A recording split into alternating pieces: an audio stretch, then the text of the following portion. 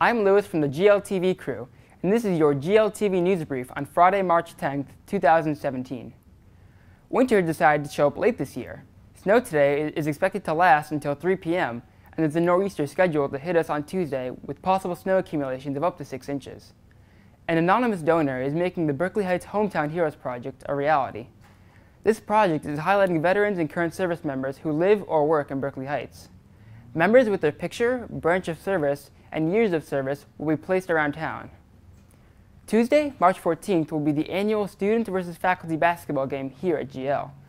The game supports the Berkeley Heights Education Foundation, and tickets are $7 in advance and $10 at the door. Next weekend is the spring musical here at GL. This year, the Hilltop Players are performing Joseph in the Amazing Technicolor Dreamcoat. Shows are at 7:30 p.m. next Thursday, Friday, and Saturday, with a 2 p.m. matinee on Saturday. I'm Lewis, and this has been your GLTV News Brief. Have a great weekend, GL.